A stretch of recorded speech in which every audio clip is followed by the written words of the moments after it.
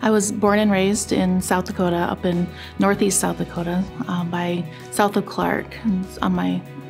Grew up on my family farm.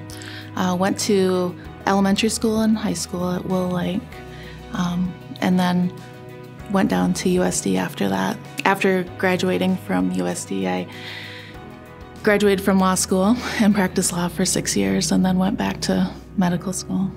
I never disliked practicing law. I just felt like there was something missing. So went back and volunteered at a local ER and volunteered at the VA, and it felt right, and so I just knew I had to go for it.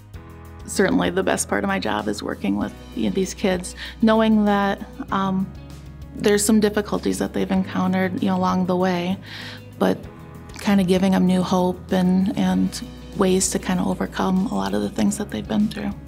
A lot of times it can take some time with the different interventions that we use, but following them long term and seeing, even in the short term, that oftentimes kids come into the hospital, you can see sometimes dramatic improvements during that short time, but then in the clinic as well, kind of following them over the long term, just seeing that improvement and seeing them grow over the years and pursue the dreams and the aspirations that they have.